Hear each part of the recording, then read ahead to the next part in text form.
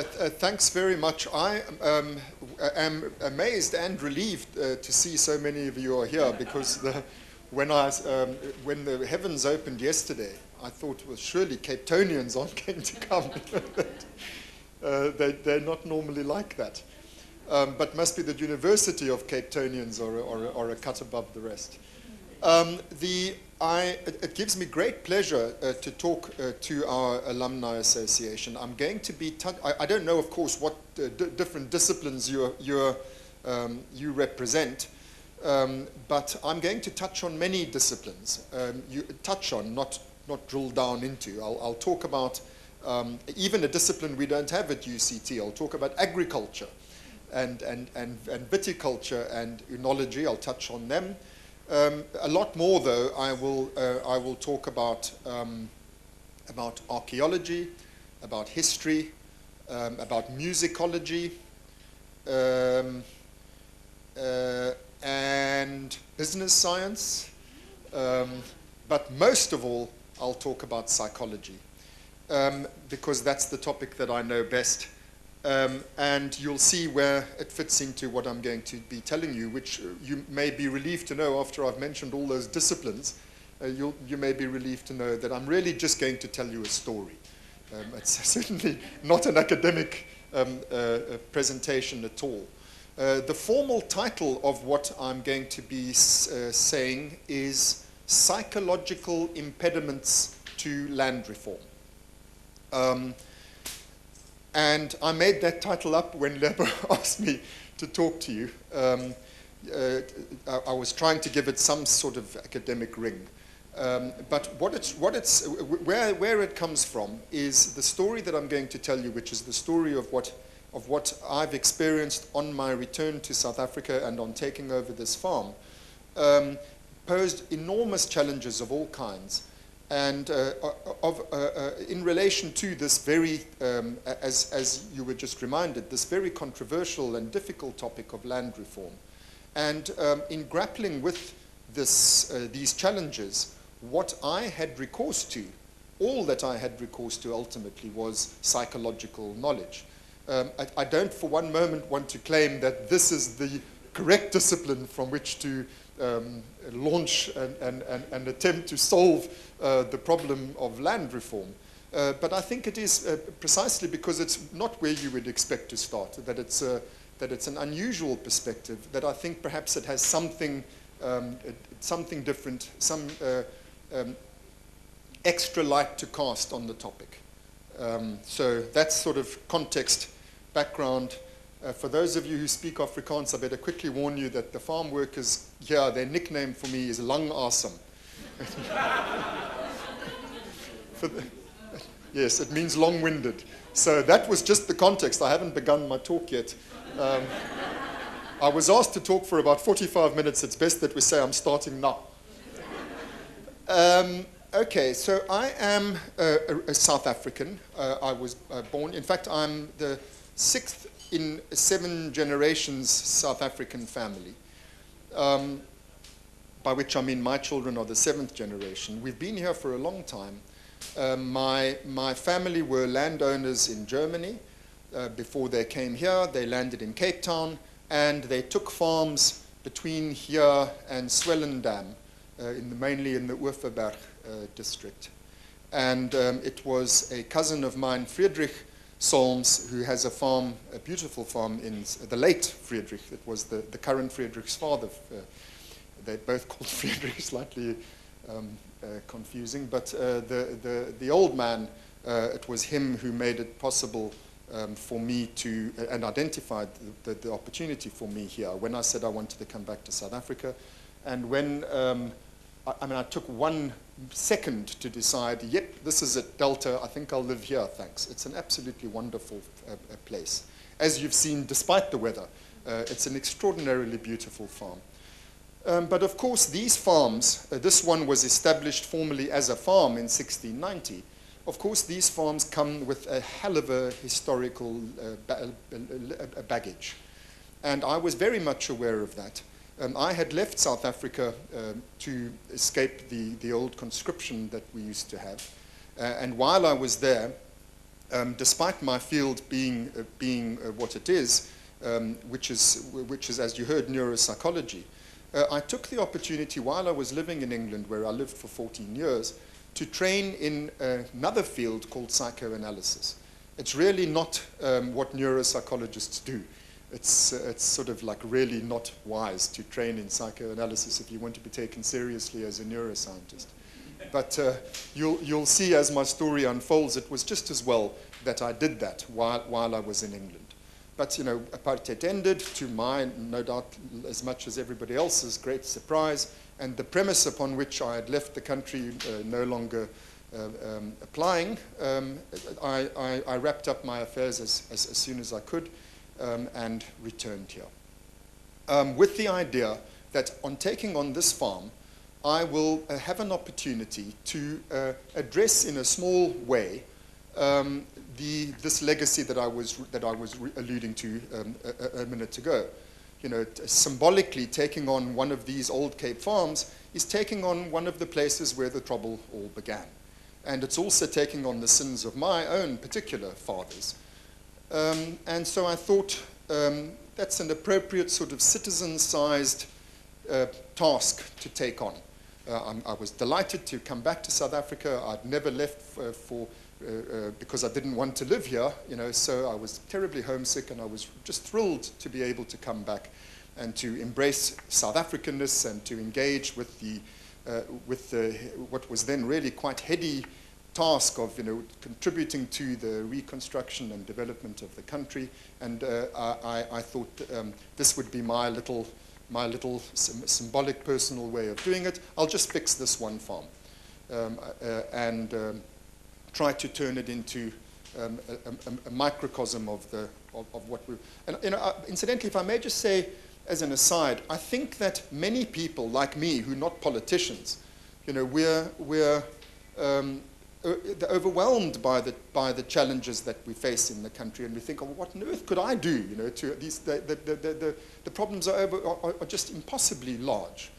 And so I recommend the approach that I took, if I may be so bold. You know, just tackle some little thing in your own immediate vicinity. And so I thought, well, that's what I'm going to do.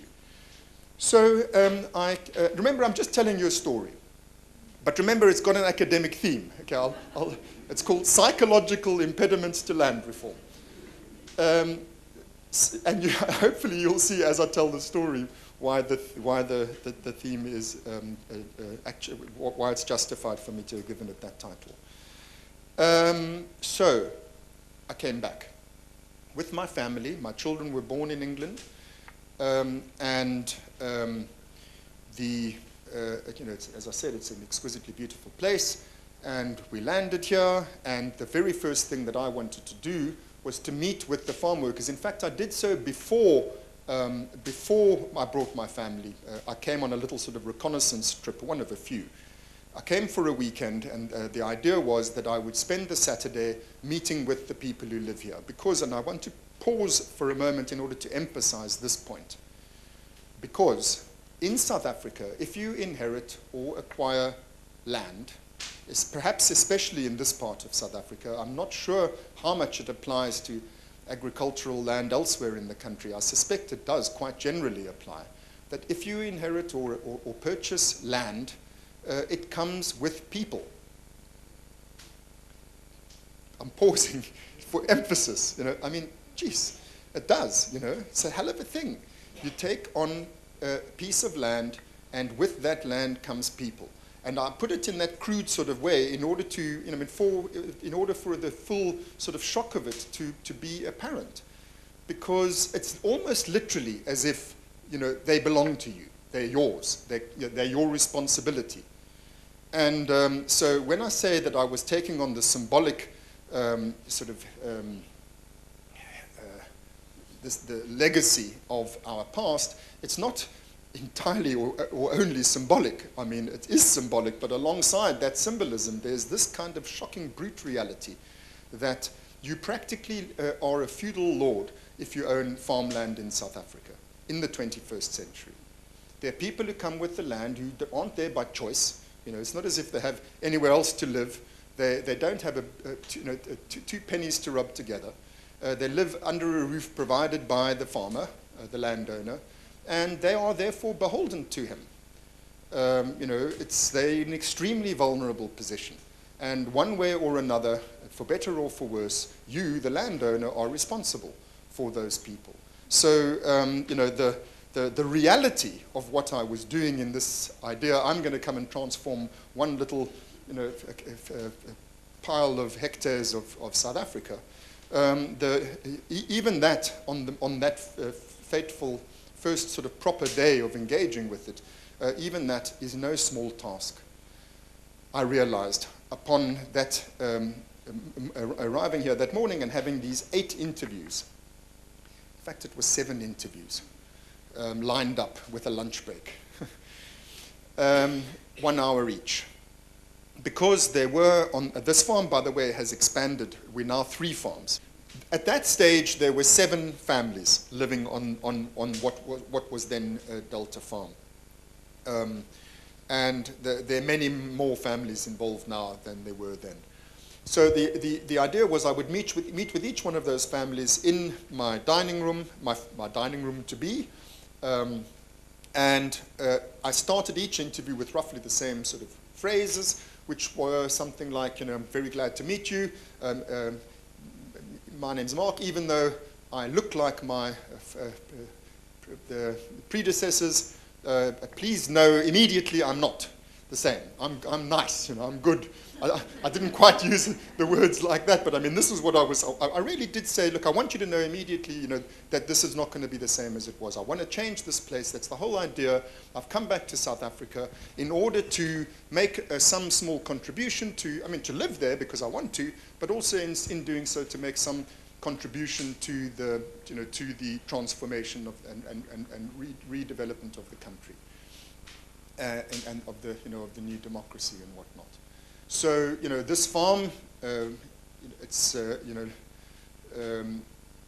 know what, I know all about farms, what they're like, and I'm sure that you'll be, pleased to know that I want to make this place a new South African farm.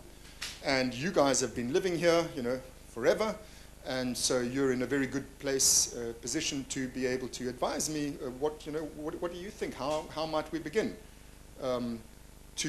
to change the place? I mean, what are the problems? What ideas do you have? And I swear I'm not exaggerating when I tell you this, that the response in each and every case, each one of those alleged 1-hour meetings, because none of them lasted an hour, the response was silence. The farm workers looked at each other, looked at the floor, looked petrified and dismayed and confused and just wanted to get the hell out of there, And I gamely tried, to ask direct questions and try to look somebody in the eye and try to engage just one victim, who had to talk to me. And it was like pulling teeth. It was absolutely impossible. And it was excruciating. And, so I was really very daunted on even that first attempt. I realized I'm up against something, even if it's just one farm, I'm up against something that's going to be hell of a difficult to achieve. And I went back to London the next day, and I appointed somebody named Nico Janssen, whose photograph, he's next to me there. I'm the handsome one, up there, that's him to my left. And I appointed him as manager, I promise you, only because he spoke English. It's the only person I met on the farm who spoke English and who actually, I knew he spoke English because he actually spoke, So I thought, well, somebody has to, be in charge before I come back, and, Nico, will you be the manager? And so I phoned him during the next week, just to remind him I really meant it, he was the manager, and asked him how things, were going. And this is what he said, and I remember the words verbatim, because they were so stunning to me. He said, after you left, that means the farm people, we said a prayer to thank God for sending us a new owner who we don't have to be scared of. I mean, can you believe it, Sending us a new owner is bad enough. And then to say, you know, what's so great about him is that we don't have to be scared of him. You know, not that he's nice, you know.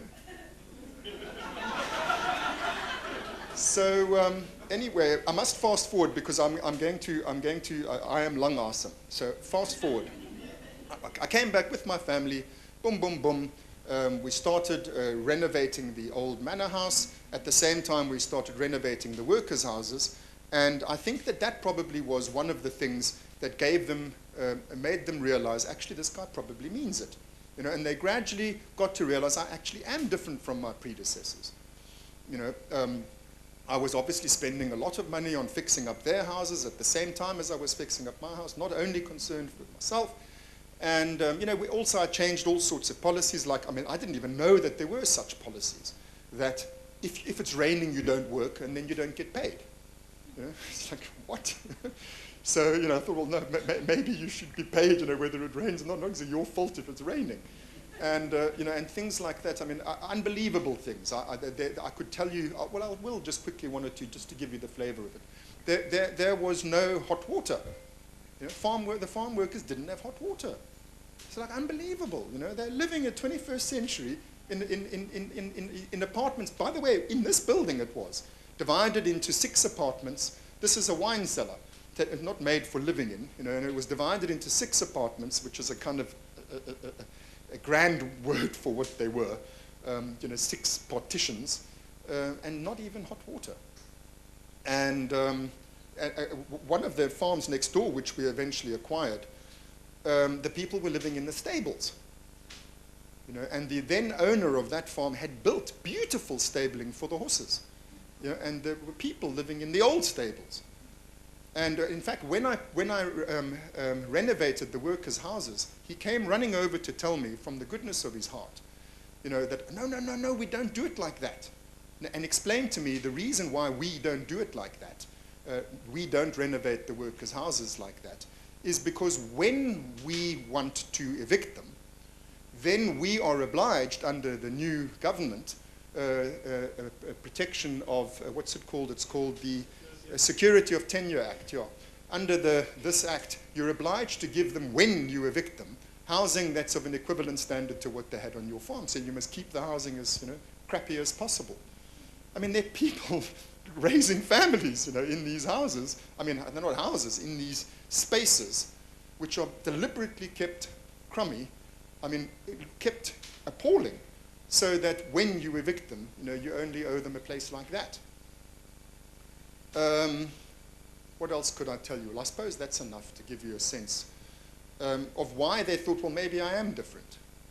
So I'll tell you what happened next. By the way, this whole story is true. That's the worth of it. Okay, I'm telling you what really happened. It's not a sanitized story, nor is it a particularly politically correct story. It's just what happened. And I think that there's some lessons of some value to be learned from what happened. This is what happened next.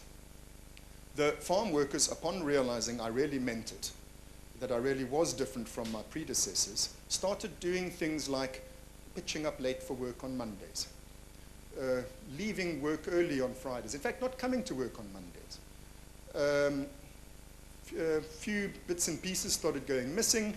Eventually, the pump, which is a fairly fundamental thing for a farm, you know, irrigation and all that, the pump was stolen. And other things, you know, it was, you can imagine how I started to feel. I felt really pissed off. And you know, I thought, I get it. You know, they realize I'm a fool. You know, if I don't know how it works, you know, don't I realize, you know, I'm in charge? And if I don't realize I'm in charge, that means anything goes. Nobody's in charge, you know. And but also something deeper. And here's perhaps an element, a deeper element of the psychology of it. Although this I wouldn't say I knew at the time. All I knew at the time was I was pissed off. But on reflection later, it's really echoing. On reflection later, where is it? Let's just. Thank you. Are you an engineer? Good.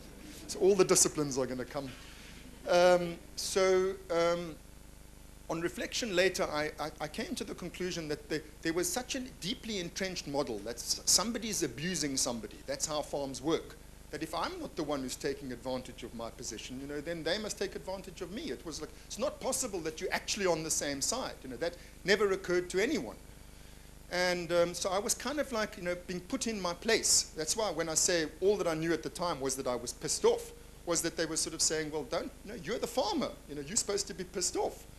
You're supposed to be, angry or something. That's how it works.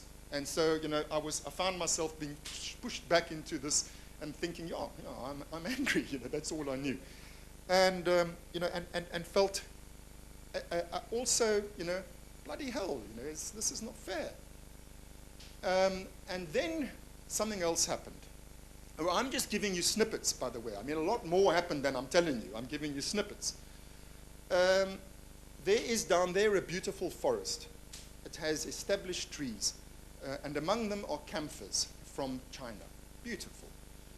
And I noticed one day on walking through my forest, that one of the camphors had been chopped down. So took note of that, and then a few days later, another camphor chopped down. So I went to Nico. I said, somebody's chopping down the camphors. He says, I think it's the people across the road. So at the farm where they lived in the stables. So I said, why are they doing that? And he said, it's firewood. They want wood. The people, those people, they sort of, they think, they can take the wood because, they need fire. So I thought, well, it kind of makes sense. It's the trees and, they're cold and they want wood. And so, that seems fair enough. Won't you please tell them, Nico, that I myself want to remove all the black wattle. This is invasive Australian tree, horrible tree. And so since we're removing the black wattle, let us log it and leave it at the entrance here so that anyone who wants firewood doesn't have to chop down my camphors, which seems like an odd thing to chop down anyway for firewood. And they can take already logged wood from there. And this was a further evidence that I really am good and nice and different from my predecessors. So the consequence of this, or what happened next, was nobody took any, not one log that I could see was ever taken from that pile. And camphors carried on being chopped down. And so now, remember this is psychology, eh? So now I'm telling you about my feelings. So now my feelings were really, this is not nice. And there were other feelings too. Why are you laughing? I don't get it. One of the other feelings, which I'm being very serious now, one of the other feelings was fear. Because I thought there's something sinister about this. What the hell is this? People going in the dead of night cutting down my camphor trees. I mean, it's an act of aggression. It doesn't make sense. What is this meant to be? Is it saying to me, bugger off, we don't want you here? What is it? What does it mean? So I went back to Nico. Nico says, ask Benny. Now, Benny is, geez, I don't know if I can see exactly. Yeah, so the fourth column from the end, the chap in the middle with the Mao Zedong cap on. Yup, that's him. Middle of the fourth column from the left. Benny Daniels. So Nico says, I must ask Benny. I ask Benny. Benny says, yeah, it's those people across the road. So I say, yeah, but why are they doing this? So this is what Benny said to me. Stru's God, this is what he said. He said, no, Prof, it's because they're Busmans. So I said, what do you mean? So he said, no, they're Busmans. Like, this is the explanation as to why this is happening. So I said, but what do you mean because they're Busmans? Why are they cutting down my camphor trees? And why are they not taking the black wattle logs? He said, no, it's because they're Busmans, Prof. They don't think like us. So this is the sort of thing that happened. Theft, shirking, pushing buttons, chopping down trees, and the like, and being told that the explanation for this sort of thing is racist. You know? That there's another category of human being, well, not quite human beings. They don't think like us. I don't know what us are. You know, because I don't know if you've taken a close enough look at the photograph of Benny, by the way. He looks rather like a Busman to me. So you know, I was just thoroughly confused. But I need to underscore the seriousness of the feelings at the time. And I really, I was demoralized. I was confused. I was hurtful. I was scared. I was irritated. I thought, you know, what's wrong with these people? You know, I mean, look at what I'm trying to do for them, and look at how they're reacting to me, and you know. And then I realized, my God, I have become my own worst nightmare. I now truly and properly was the farmer, you know. And this is exactly how I felt. I felt racist. I thought, actually, maybe it's true what my neighbor said, you know, because what he said to me is, these people, you know, you mustn't give to them like this. They'll take with the left hand and stab you with the right hand. You know, that's what they're like. And you know, when you start all these things going on, you start thinking, shit, you know, I don't believe that, but, you know, I'm just remembering what he said. So that's what happened. And you know, I was just, I mean, I'd been here for a good few months by then, and I was just horrified. You know, I mean, I've come back here with this vision of me, the white knight who's coming to take over Delta and to change it, and you know, he's going to make everything different, and you know, this is new South Africa, and he's going to make his little contribution, and you know, just you watch me, and you know, everyone will watch me, and they'll see what I'll do. And it was just all ending in tears. Nothing was changing. Everything was a total mess. I was completely powerless to do anything about it, and I was beginning to think like a white racist farmer. And I was pissed off, which is part of the deal. So that was when I told you that it was lucky that I trained in psychoanalysis, you know, because that was when I didn't know what to do. I'm not a proper farmer. I don't know anything about farming. By the way, that's the end of the part I was going to discuss about agriculture. And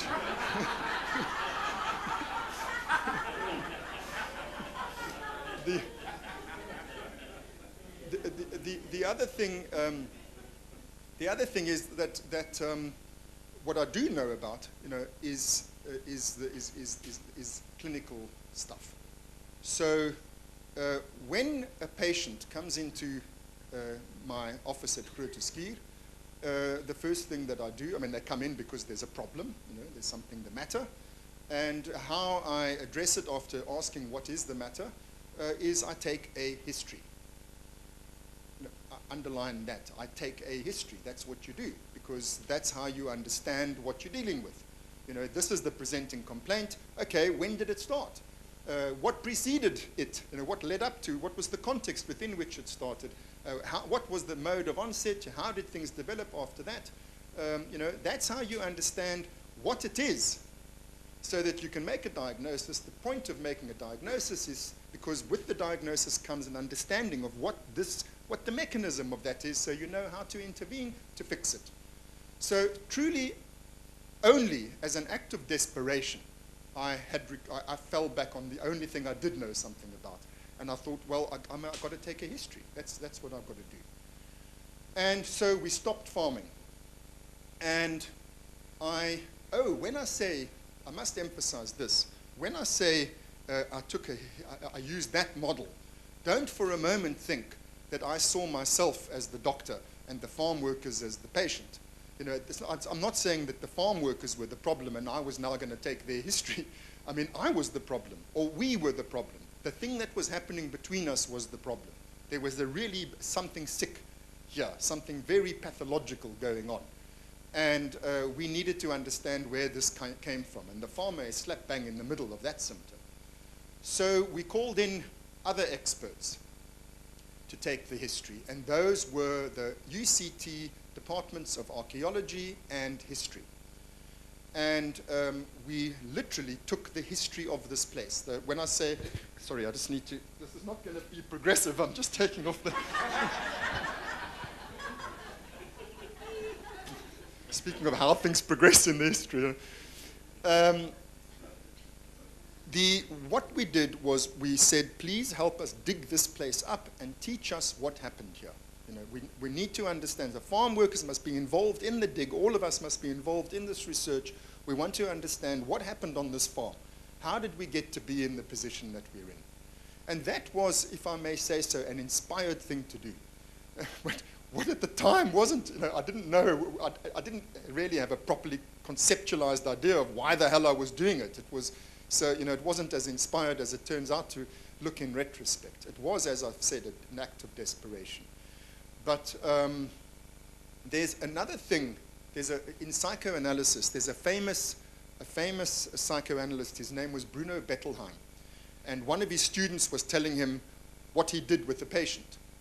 And Bettelheim said to the student, no, no, no, no, don't just do something, stand there. You know, which is a very wise thing. You know, in psychoanalysis, you learn how to not have to act, you know, to not have to react, to just say, this is shit. I don't like it. I feel terrible. I'm confused. I don't know what to do. You know, and that's full stop. You know, and then you just, rather than reacting and saying, yeah, you know, these people, or, you know, some huffy puffy thing, you know, you learn how to stick with bad feelings. You don't know how to solve them. You don't know what to do. All you do is you try to understand better. You know, so that was a little piece of psychology I have to bring in here because of my title, Psychological Impediments. So that's what we did. And we dug the place up, and we found things. Many of them, you know, you and I probably all know in the abstract what happened here. There's nothing unusual about this farm. It's a typical Cape farm. Therefore, you know, there would have been all the things that, you know, happened in the Cape on these farms, happened here. And that's exactly what we found. But knowing them in the abstract's not the same as researching the history yourself with your farm workers who are living here together and saying what happened here to our predecessors here. And it was a hell of a thing. We found, as you will, on any one of these farms, for example, we found the stone tools of the Bushmen who had lived here. And of course they'd lived here. And every single one of these farms you find Bushman tools all over the place. All over the place. We found about maybe 30, 40 meters from my front door, we found a Bushman settlement site where there were thousands and thousands and thousands and thousands of stone artifacts in one area, which just, you know, when I say Bushmen had lived here, I mean they had lived for a bloody long time.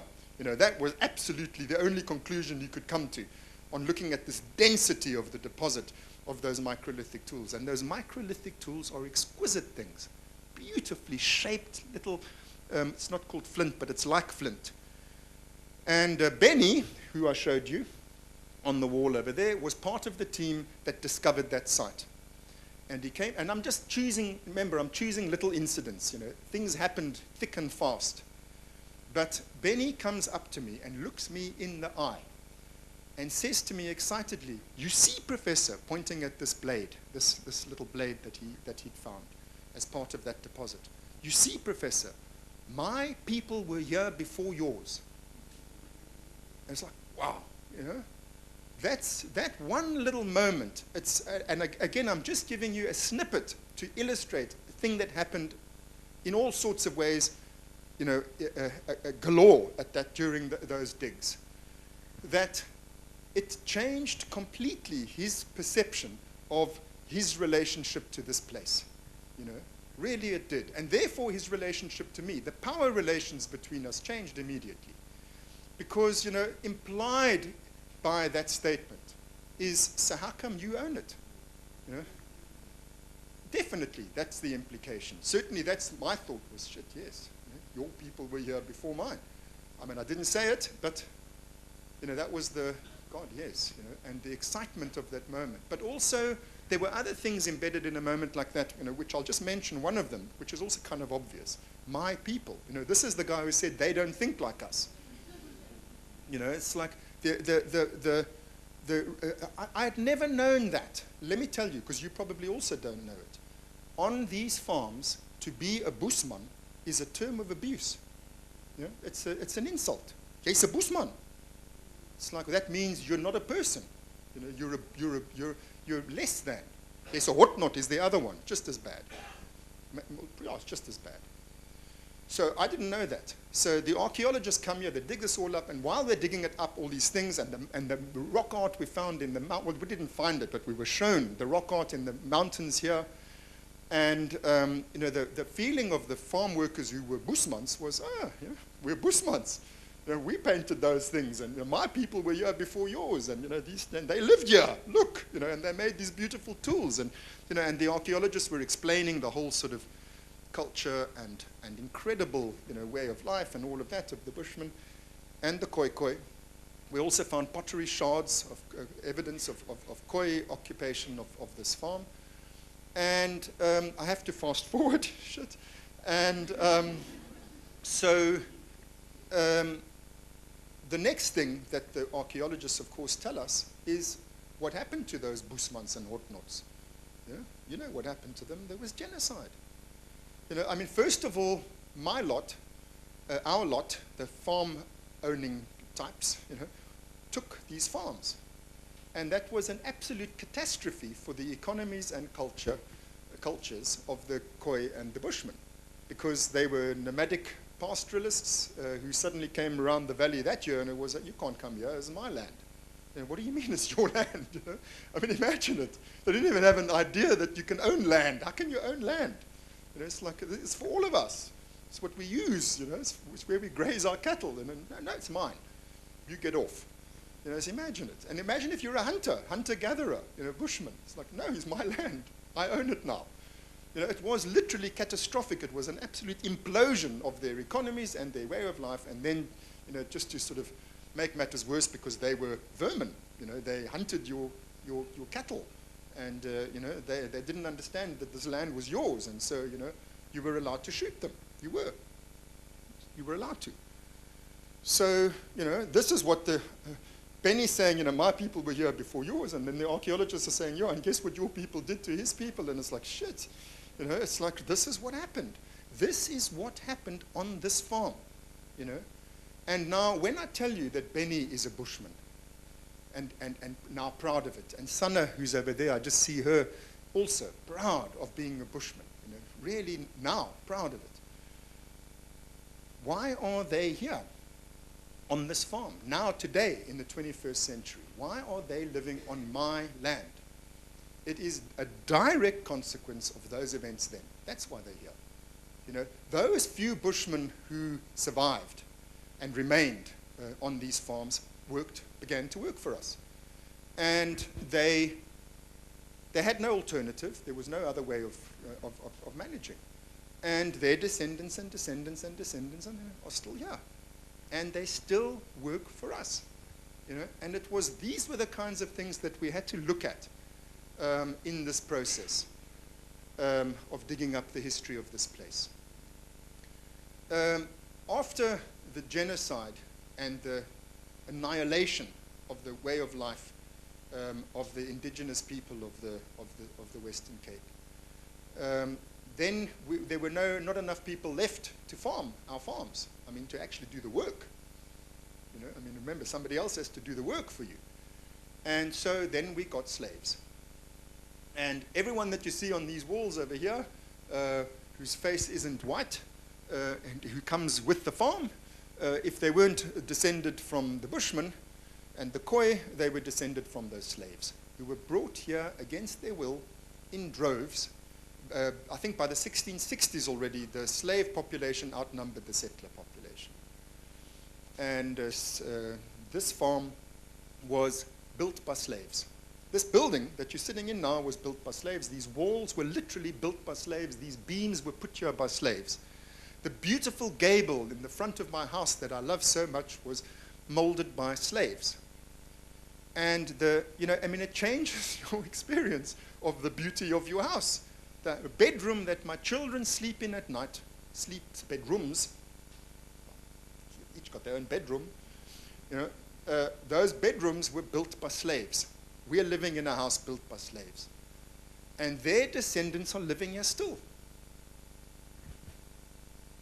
This is not a history lesson. It's just an absolutely simple fact, that there's no getting away from it. That's what's happening. So now this is one, after slavery, as you know, it came a little thing called apartheid. And the farm workers remembered that only too well. And the history department, they took oral histories. It was fabulous, fabulous thing to do. To not just escape into remote history, there's remembered history. And as I said, people living on this farm remember what happened then. And they told their stories. Each of us told our stories, of those of us who wanted to. Nobody was forced to, of course. And it was the most moving experience of my life to listen one after another to the ordinary stories of just any old farm worker on this farm, the grinding poverty. You have no idea of the daily humiliation of poverty. I had no idea. I mean, I feel like a Nazi when I tell you that. I had no idea, Really, it's just absolutely shocking to sit with human beings in your gigantic lounge with a fireplace made by Herbert Baker, listening to these stories about their lives. One after another told a story about getting their first pair of shoes. This was a recurring theme. I mean, can you imagine it? Remembering when you got your first pair of shoes. They were 12 or 13, it was an event. That's what I mean by poverty. Like Sana told me, she used to put her feet in cow shit to keep them warm. Because she didn't have shoes. This is the life of a farm worker. They are dirt poor, and it is horrendous to live like that. And, I said to the people that were there that day, I said, as I said to you now, I don't even remember getting my first pair of shoes. So Willie Claassen, who's there somewhere, says, but you, Prof, you were born with shoes on. Which of course is true. In a very deep sense, that's true. And I told my life story, I've never been more ashamed ever than telling my life story with my piffling problems, in the context of that. It's something that's worth doing. This Truth and Reconciliation Commission we had, which was a brilliant thing, it was all these big grand events, but we should have some kind of commission voluntary, where people go and tell just those kind of ordinary what it was like. On both sides of the divide of apartheid. There are things that we haven't begun to properly take responsibility for, to even properly acknowledge. So now these events were happening. I have to hurry. These events were happening, and simultaneously other things were happening. And I'll just tell you, I'll tell you two, maybe three. And I think I'll keep it to two. This sort of thing happened. Remember now, I was coming back here, to transform my farm. And I was good. And, people didn't respond to me exactly as I expected. And I was irritated. This is the context. So now, in this process, I told you how I renovated the farm workers' apartments. At the same time as I renovated my house. My kids, they visited South Africa before. They went to the beach, Plettenberg Bay, Joburg by the sea. And, they thought that's South Africa, it's a beach. So, when we came to the farm, it was like, where's the beach? And, one thing leads to another, and very soon they were, can we have a swimming pool? All the other kids have swimming pools. So I thought, yeah, sure, I'm their dad, I'm going to give them a swimming pool. And then I thought, what about the farm workers? This building is directly in line with my house there. They're sort of a piece. This is called a werf, and they're symmetrical. And so this house is built, it's 50 meters long, and then there's my house there, it's 50 meters long. And farm workers were living here, and there in front of my house I was going to build my pool, and I just immediately knew what was going to happen. Imagine it. Now I'm this good guy, remember. So I had this vision, which I must tell you also came to me as a nightmare, the good guy. It was, they're all going to come and swim in my pool. All the farm kids are going to come and swim. But that's not what my kids are asking for, So then I thought, how am I going to deal with that, I can imagine all the farm kids hanging on the fence looking at my two little white kids, snot running down their noses, sort of like, wish we were there. So how are we going to enjoy our pool? So I had this idea. Over here in front of this building, I would build another pool. So I go to Nico, the manager, and I say, Nico, I've got this idea. I'm building a pool for my kids. I think I'll build one here also for your kids. So he looks very alarmed. And, it kind of like then properly dawned on me, of course, what I'm doing. It's called apartheid. Yeah. So, geez, as I told you, as the whole process, I just realized I am my own worst nightmare. That's, everywhere I look, I see I am the farmer. I'm a white South African. I embody all this stuff, and you can't get it off you because it's in you, because that is what you are, It's actually how you're made. So, but Nico wasn't saying that, funnily enough. I said to him, oh, why? What's wrong, Nico? Waiting for him to tell me, haven't you heard of apartheid? And he says, no, but if we have a pool here for our kids, all the other farms' kids are going to...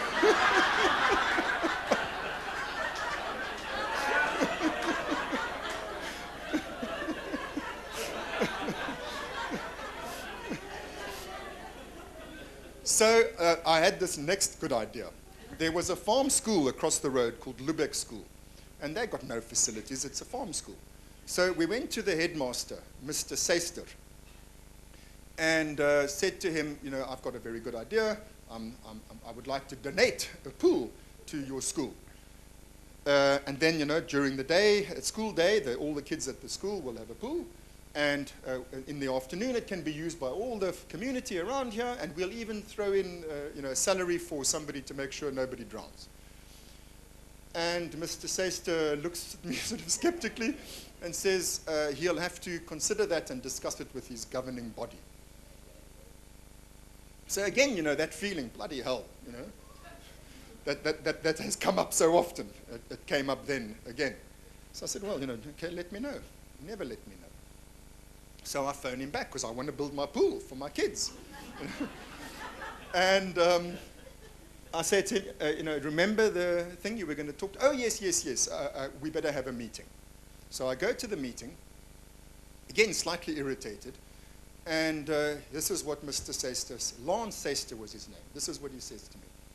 Professor Solms, you are a good man. And I'm thinking, this is going well.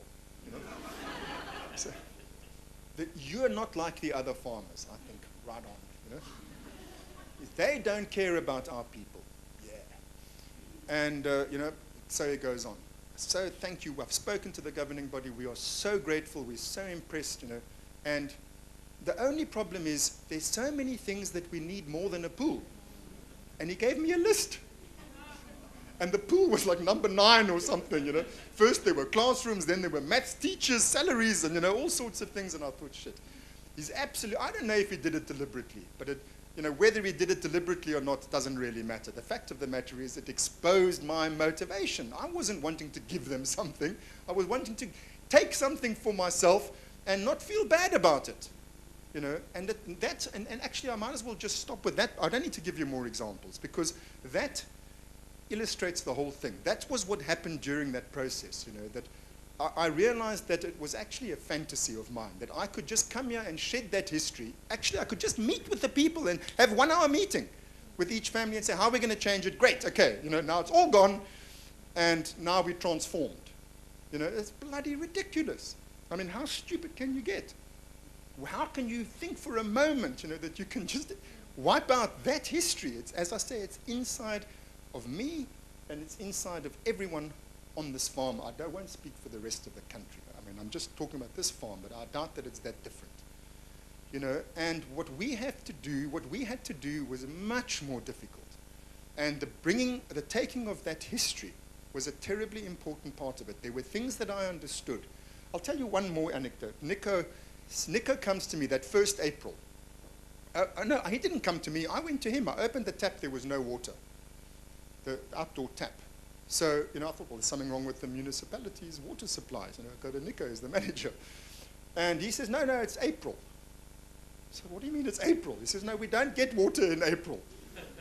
So what are you talking about? So he says, no, Rhodes Fruit Farms or something, this is when they pick whatever they pick, and they use up all the water over there.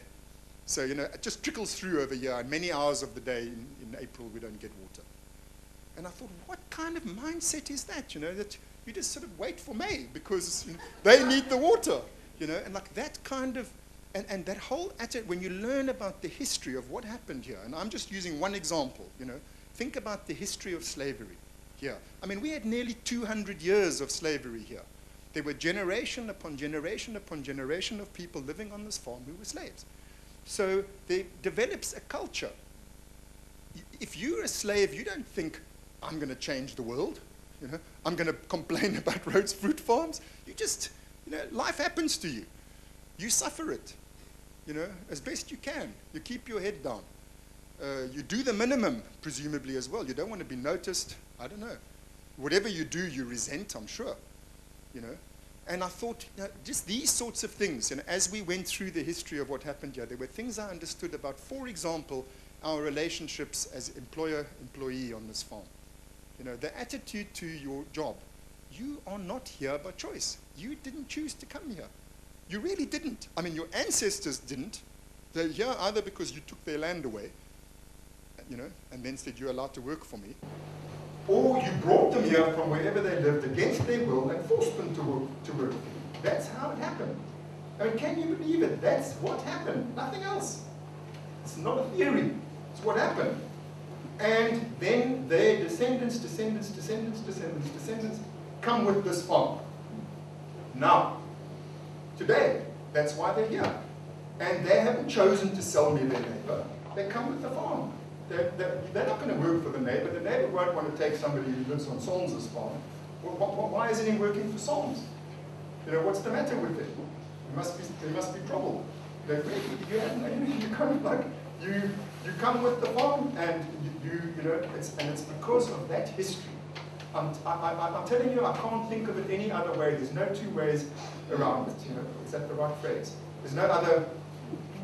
That's just the truth. So that's what you have to face. Okay. So when I said I wanted to just say, look, I know I look like my predecessors, but I'm not. So it's fixed. Now we carry on, and I don't have to feel bad. That's all that I was trying to do. What I really had to do was first of all discover that I'm a racist. You know, and in those nice little ways, not a bad racist,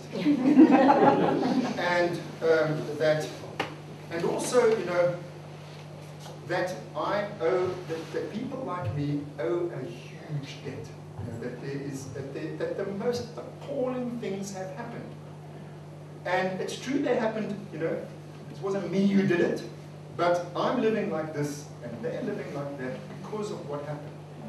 And we are directly living the consequences of that now, today, and we've got to face that. You know, and I'll tell you, racism, I realized, this is another piece of psychology, I suddenly understood, racism is a defense. To be told, these people are like that, is so much easier. It's such an excuse to rather look at why things are between us as they are. Because the way things are between us, when I spoke about the things that went wrong, you know, when I first started here, how horrible our relationships were, it's because of that history. Why would anybody be enthusiastic about transforming my farm? You know, what the hell are you talking about? It's like, I'm all excited, I've come back, I've got this farm, do you want to help me transform it? My farm. You know, the one that was taken from your ancestors, and that your ancestors were forced to come and work here. And by the way, you know, that's why you're still there. But no, so I'll give you a nice roof over your head. You know, the alternative is you have to face that, what really happened, what really went wrong between us, and it's not nice and it's not easy. And remember, my title is Psychological Impediments to Land Reform. It's not easy. There's resistance to that, because let me tell you where this goes. Now, I presume you know where it goes. You know, once you face the history and you really want to transform this place, you've got to start facing some pretty horrible questions. And the biggest question is this: do I get to keep the farm? You know, that's the question that I had to face. And that's the big question of land reform. So I thought, that's what I thought, to be honest. I mean, here I brought my family back here, you know. And, you know, this dream, we're going to go live on the farm in the Cape. And, you know, And one thing leads to another, and it's a bloody disaster, and then we try to face the facts and try to fix it and try to understand why is it such a disaster, and the conclusion that you're left with is, it's not right that I own this farm. That's what you do. So, I don't want to look, I don't want to see, don't tell me. You know, that's what you do. Once you look and you see, guess what happens? You can start to think. You get your mind back. You get your mind back and you can face the facts and say, now what the hell are we going to do about it? Something terrible has happened here, and I can't bring myself to give it back. Those are two facts. We've got what's called a conflict. You know? And now we've got to work this out. We've got to think this through. So I talked to the farm workers, I talked to Nico, and I told him this. And he didn't find it difficult to understand that I couldn't bring myself to give the farm. To understand, you know, that's not exactly dealing with the problem to say that. You know? So we came up with a solution, which I'm not going to tell you. And it's such an obvious solution. And it's not by any means the solution, it's not the best solution, I'm sure there are a million other solutions. The point is, when you get your mind back, it's not difficult to solve these problems, you know, they're quite simple. If you face them, you know, if you don't face them, of course you can't solve them. You know, but if you actually face them and say, okay, here's the problem, what are we going to do about it? So what we did was, we went to a bank. You know, hello, we went to a bank. And we said, will you please lend the farm workers money so that they can buy the farm next door? And banks don't lend money to farm workers because they haven't got anything. You know, they've got no assets, which is the whole problem that you're trying to solve. So the way we dealt with that was we said, we'll put up my farm as collateral. In fact, an English friend of mine bought the other farm there called Lübeck. And the two of us did it together. We went to the bank and we said, we will put up our two farms as security for a loan to the farm workers so that they can buy the farm next door. And the bank said, fine. We lend 50% of the value of agricultural land, 50% plus 50%, because the two farms makes 100%. And so they bought a farm, every bit as big and beautiful and historic and wonderful as this one. And by the way, each of those farms came with people. So now we have a community of 180 people. And all of them became beneficiaries of this trust that owns that farm. Nobody moved, you know, people still live on all three farms, but one is owned by the farm workers, which means they own 1/3 of the land of this Solms-Delta, and they also own 1/3 of the company that farms these farms, and they farm them as a unit. Because as my neighbor, who I keep on reminding you, is actually not a bad guy, salt of the earth, as he came tell me we don't do it like this, you know, he said, no, think of your children, you know what risk you're taking on. You know, and I thought, my God, you know, as if the risk isn't there, I'm not taking it on, I'm facing it, I'm trying to do something about it, you know. And so, because I'm thinking of my children, and so in this very simple way, and also because of that risk, it's in my interest that that farm must succeed. You know? So there you have a realistic basis for skills transfer and mentorship and all of this. You know, I had to make sure that it worked, otherwise I'm going to lose mine. You know, and because we're in it together. You know, really, now we really truly are in this farm, we're in it together. You know, we sink or swim together. And so that's a fabulous basis upon which to establish a proper partnership. You know? And so that's what we did. And it's not rocket science. You know, in this way, I get to keep my farm, but I acknowledge that, you know, I mean, self-interest. I want to say this other thing. Self-interest is not a sin. You know, but as long as you remember, you're not the only one. You know, everyone else has got self-interest too. So as long as you know, there's the biblical saying, love thy neighbor as thyself. I properly understood it suddenly. Oh, I get it. You know, that he loves himself as I love myself. You know? He's as important to him as I am to me. You know, if you get that, then it's sort of like, okay, so I want my farm, you know, but I don't want to lose my farm. You know, no matter how I can buy it, history and all of that. But you know, he also needs land. Their land was taken away, you know, and they were taken away from their land, and etc. So like, it's not self-sacrifice. I don't believe that you can have a policy. Nobody's going to. There was only one Jesus Christ that I know of. You know, we're not going to say, okay, the policy of how we're going to solve the land reform problem is everybody's going to give back their farm. You know, I don't think that policy is going to be popular among the landowners, so I don't think they'll go along with it. But saying, you know, that there's a terrible history here and we have to face it, otherwise look to Zimbabwe about what is going to happen. Somebody's going to take it from you. Of course, why wouldn't they? And also, why would you tolerate if you're the majority of this country? You know, the people who were dispossessed by my lot of the land, why would you vote in year after year a government that says it's okay, they can keep it? You know, it's crazy. You really, when I said this blinker thing, you know, you've got to be mad not to face these things happen. They have consequences. Those consequences are going to occur whether you face them or not. In fact, especially if you don't face them. And the best thing to do is to face them, take a deep breath, it's not easy, and face them. Jesus, there's a lot to face, and the psychological impediments have to be faced. The fear, the guilt, the shame. Then you can say, okay, I've got a lot to answer for you, this is not right, this is not fair, we can't leave it like this. Then you really can start solving the problem. So that's sort of like almost the end of my story. That's what we did, and I want to just quickly tell you what happened as a consequence of that.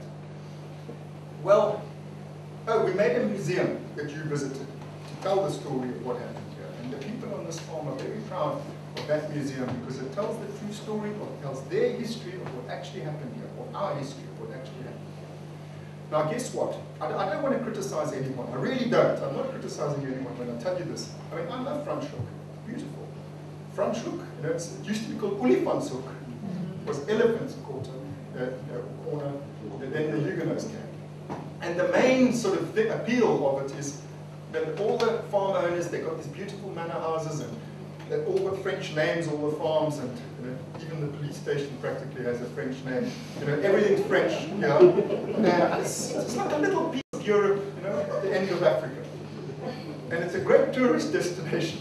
And as I say, I'm not criticizing anyone. That's fabulous. But for heaven's sake, you know, why would anybody visit South Africa in order to find Europe then?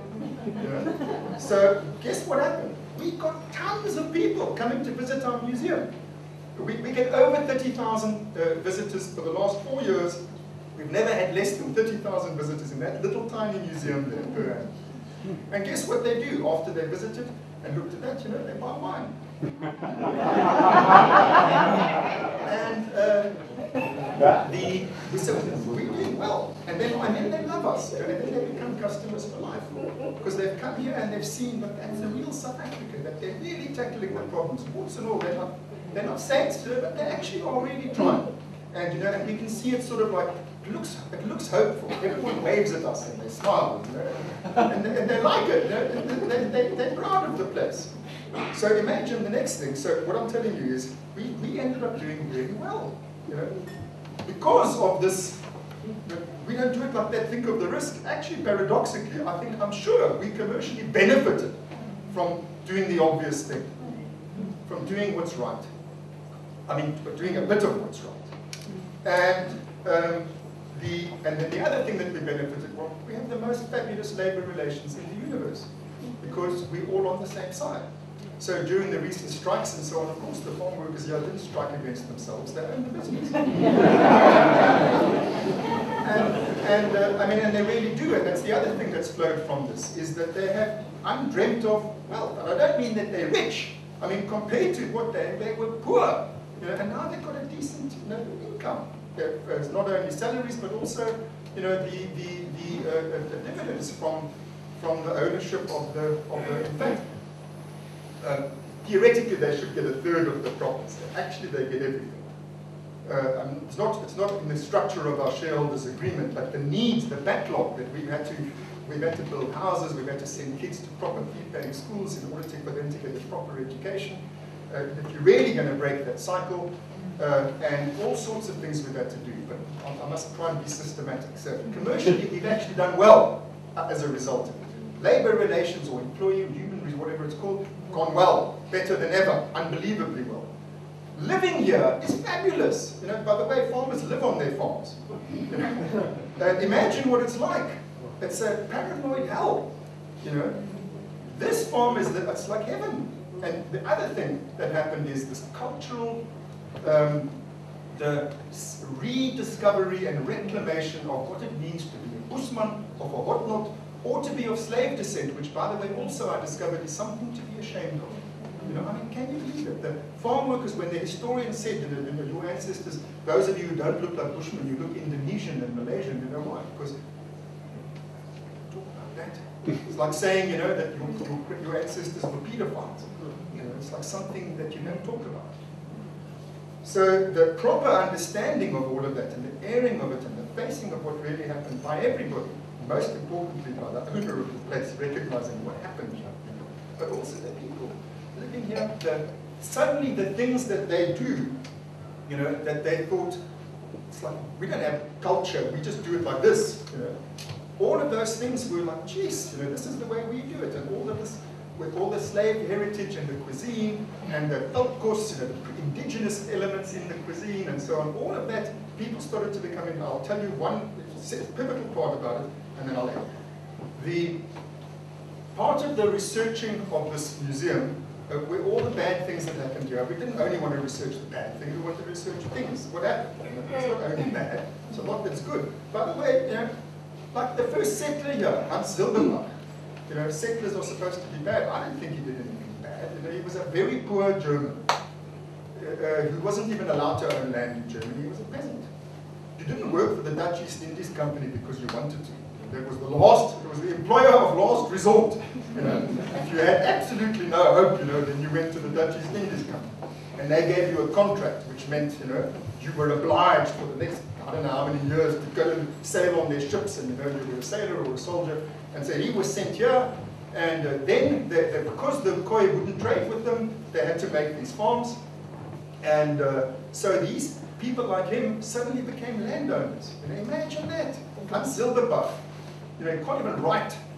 You know, now he's told, you know, you're allowed to have 60 morgen of this land, you know, as long as you sell such and such to the company. I mean, would you then say no? What about the Bushmen? You know, of course, it was a catastrophe, but it was the great big opportunity for Solms-Delta. And so, you know, all the stories are complicated, but I must fast forward, and I'll tell you.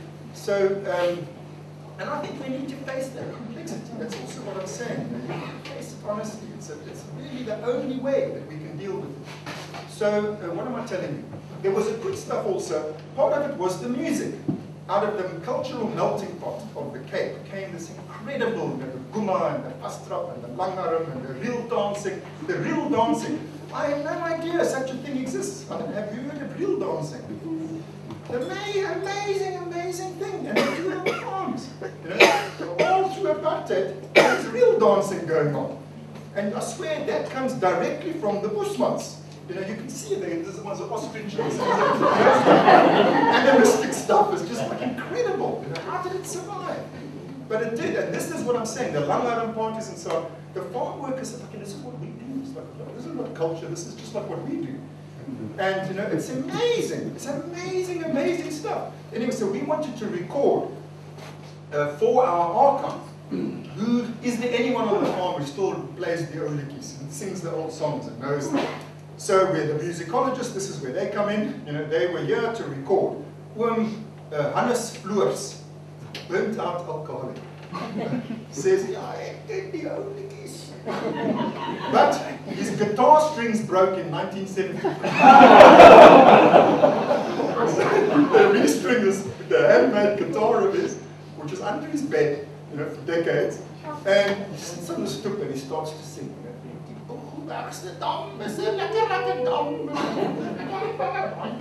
You know, and they're filming it, and the guy filming it is white.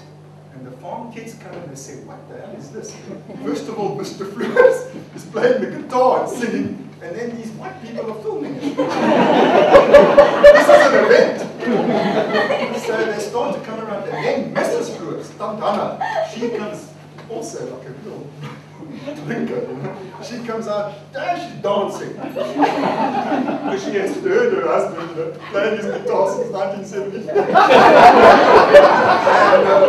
So, next thing the kids are saying, we didn't know that Mr. Floors could play guitar. Oh, of course I can. Can Mr. Floors teach us? Yeah, sure. You know, and then boom, we had a band. And we had a band with the old codgers and the young ones in the same band. And they called it, God knows where they got the name, the Delta Optal Band.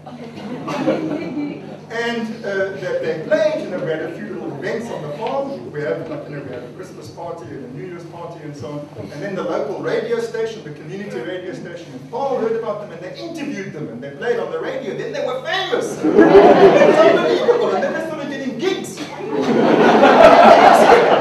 At the school and the church and so on. And they had the one hotel band. And they're playing all these old folk songs. And so then the lady, this Sana who I keep on mentioning, she said, oh, we also want to quirky. You know? So next thing we have a choir. They call themselves the Soetstemmer. and then they wanted to have a marching band, you know, a minstrel band. And so then we ended up with a 60-piece, I think now it's an 80-piece marching band. They keep changing their names, so I can't tell you what they're called. I think at the moment they're called the Delta Valley Entertainers or something like that. And they also get, all of them get gigs. And then some of the people in the marching band said they want to be, start a proper stage band, brass band. They call themselves the Langbroeker. Sure, you know, they're not kids, you know, they're serious. And you know, this place now we found music here. You know? And so when I said about the paranoia and all of that, and imagine what it's like. You know, I drive home and I go to those places like people are playing, it's like to the sounds of music. You know? It's literally unbelievable.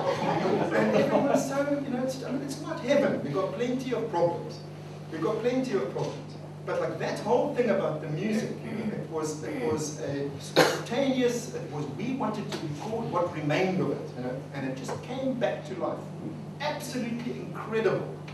And you know, so the cultural life of this farm, the center of it is music, not dwellings, not sex and drugs. You know, it's music. The younger kids here, they're currently, we've got 3 times. We have a voice teacher, a strings teacher, a percussion teacher, a brass teacher, and a songwriting teacher. And they're writing music, deeply steeped in their own traditions, you know. And we have a Oesfeest now, we have a harvest festival at the end of March every year to celebrate the harvest and to thank the workers. And they play there, you know. And 7,000 people came last year. It's amazing, an amazing thing. So this is the kind of stuff that happens if you face the psychological impediments.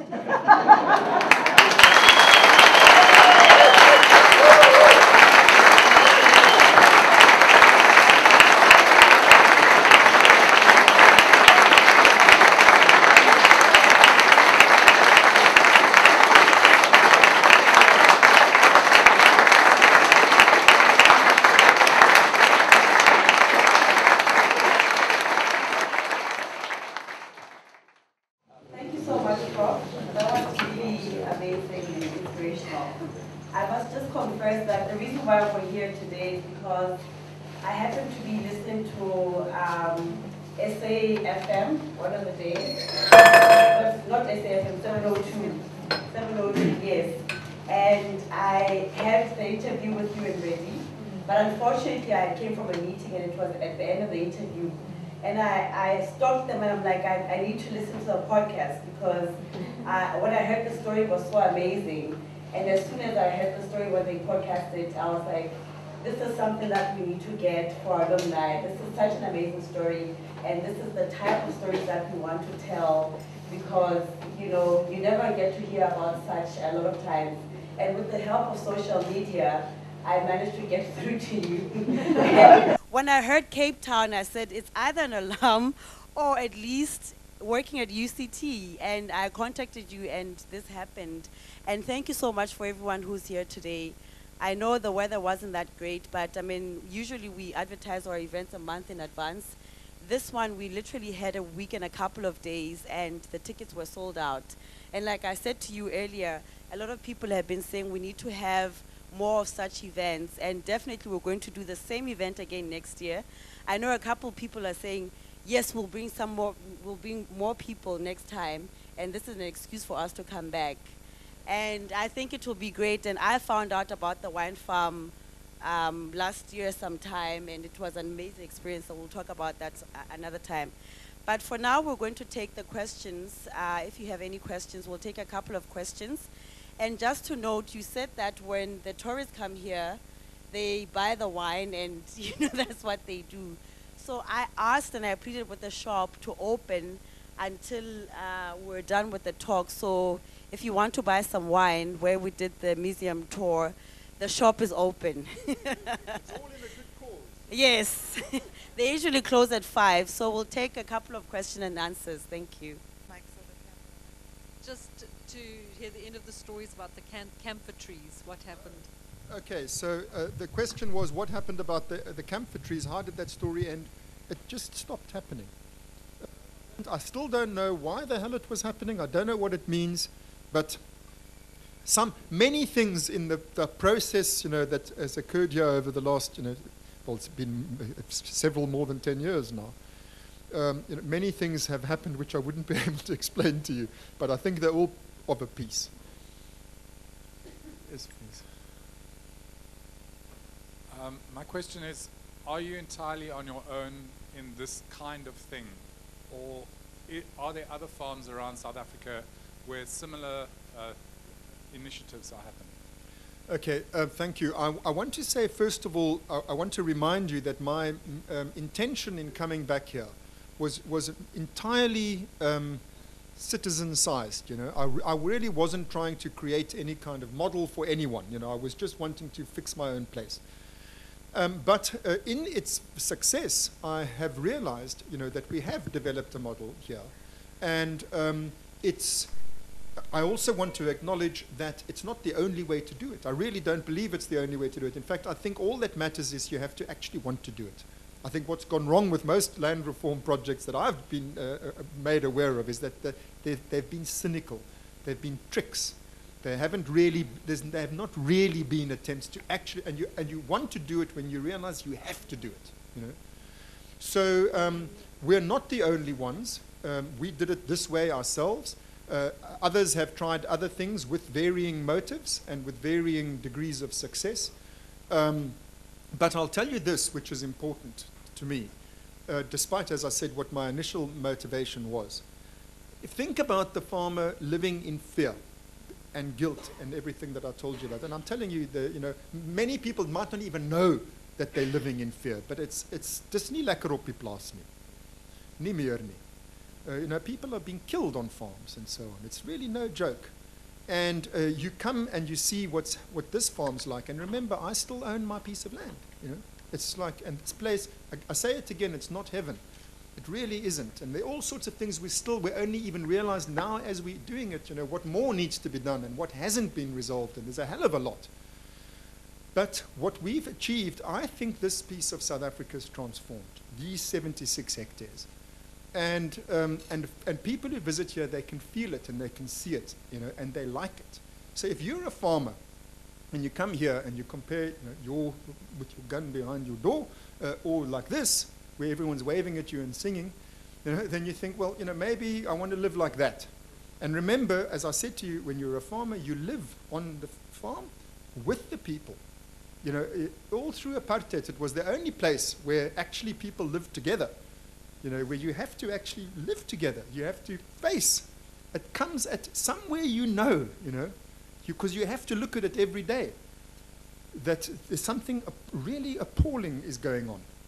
And, you register it somewhere. So they come here and they see, and they also see ching-ching in the wine sales and all of that. And so there has been a lot of interest from other farmers. And genuine interest. I mean, that saying, a boer maak 'n plan. Farmers are practical people. It's like, I don't. Just explain to me again, how does that work? And I had a delegation about 2-3 months ago. I don't know how long, it was very recently, of farmers from Dikoe Bokkeveld. 70 of them in this room. They voluntarily, they organized themselves, 70 blooming proper farmers, and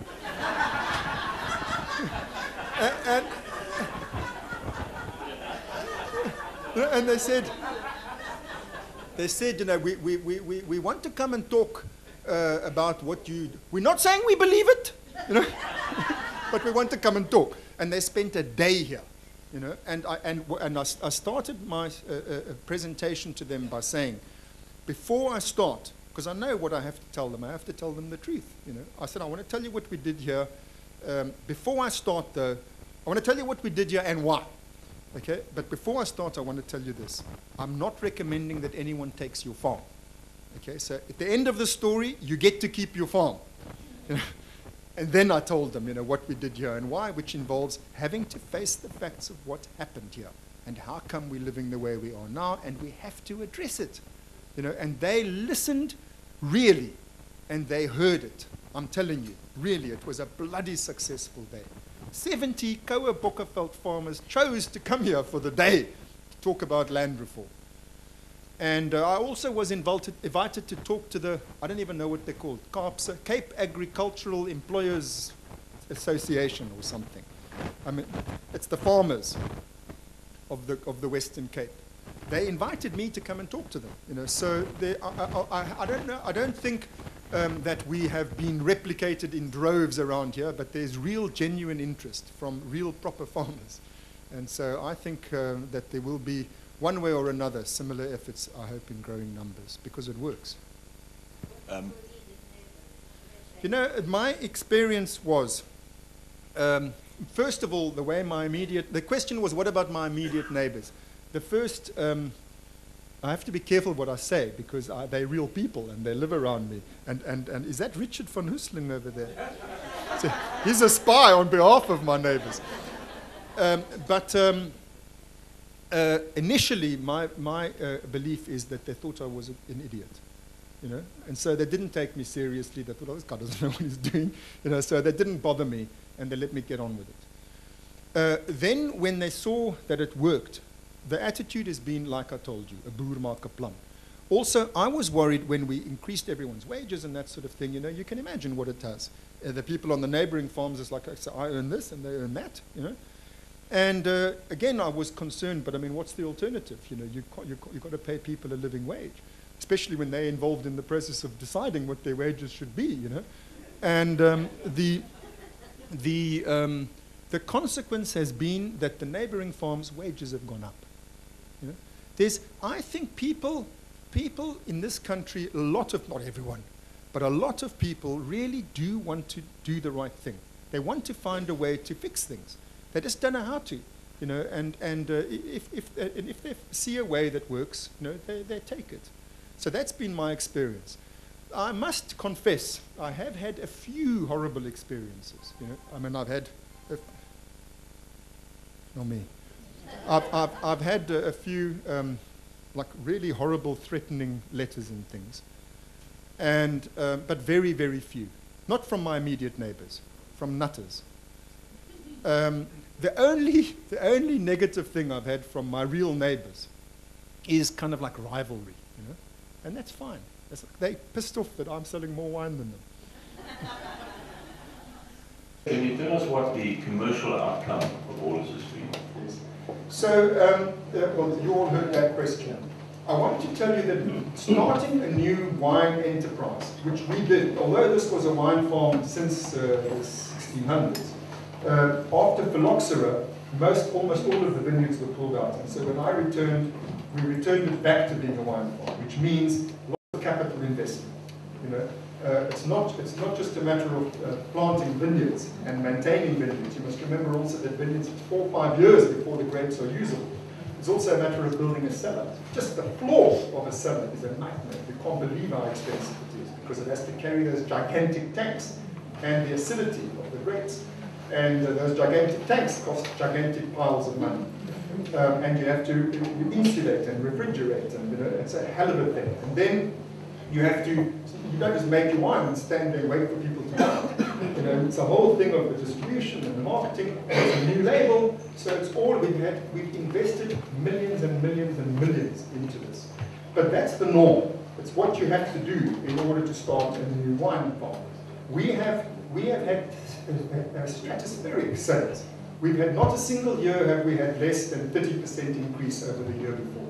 So we're increasing at least 30% per annum in our sales and our production accordingly.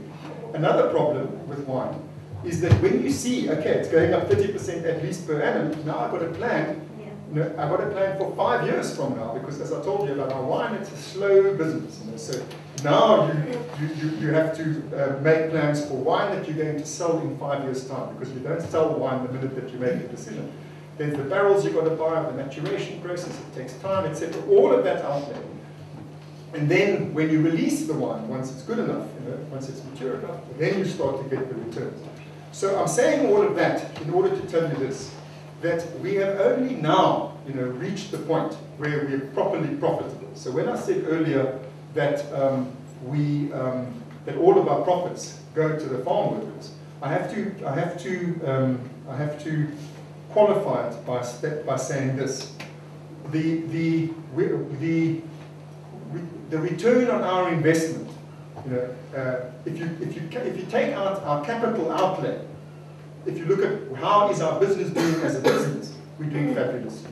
But there's an enormous investment that, in some senses, I've deliberately excluded things from the business. Like my own house, for example, I could have included it and so on, because it's not only my business. We're sharing it with the workers. So I think that depending on how you do that calculation, in a way, I suppose the bottom line is, in a way, I don't expect some of that investment ever to be to return to me. But as a sort of, please note I'm not using proper technical terms because I'm not a businessman. I fear that you are. I've never sold anything in my life before I came back here. So the bottom line is that the business is making more money than it costs to make it. And out of that is how everyone is benefiting. Everyone on this farm's life is completely changed by that. Like the kids, as I said, they go to a Royal Sea School. Every kid here, that costs money. And all of those music things that I told you about, those are all salaries. And we've got social workers. We've got, I don't know how you can have a farm without a full-time. We've got 2 social workers. And so we've also invested in one. We've made proper houses. Everybody's got DSTV. My neighbor again. The people who live on these farms, they live in a little world. They don't have. There's mountains of the world. To have a satellite television, to have those education, to have just to be able to watch the sport so we can talk about it together. But also the new international news and all of it's really been an enormous thing. So all of that we plowed in. So we're not a proper business. But if you cut it down to the actual business, what does it cost, salaries, etc., on a day-to-day basis, and the actual consumables, the things we've got to buy, and what we're getting back in return, yes, we're making money. Thanks for this extraordinary talk. I'm interested to know, as a psychologist, whether there's any work done from a psychological nature in the more conventional sense, obviously with alleviation of poverty, with the healing of the use of history and archaeology and music. There's a lot of healing of pain, of emotional pain.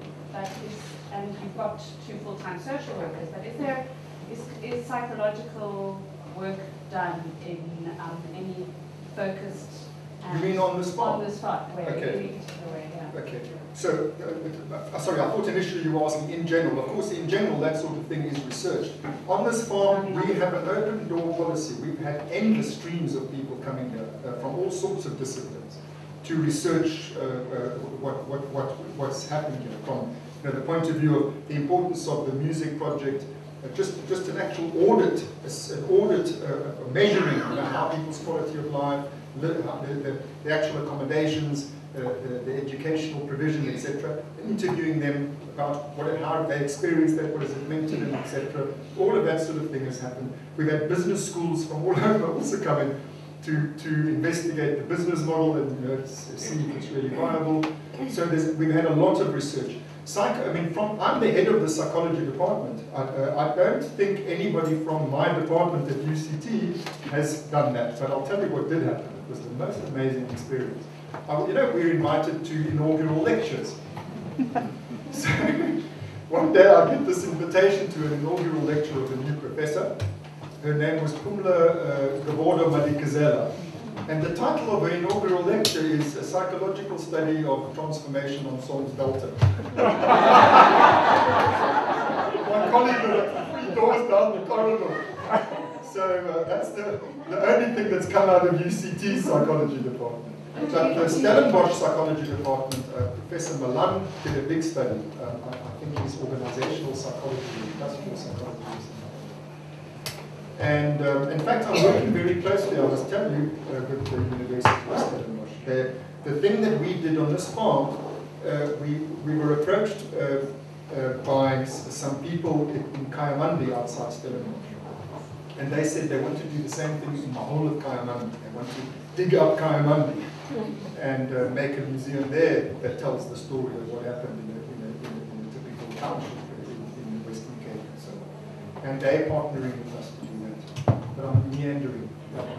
Sorry, that's my answer to your question. Thank you very much, Prof.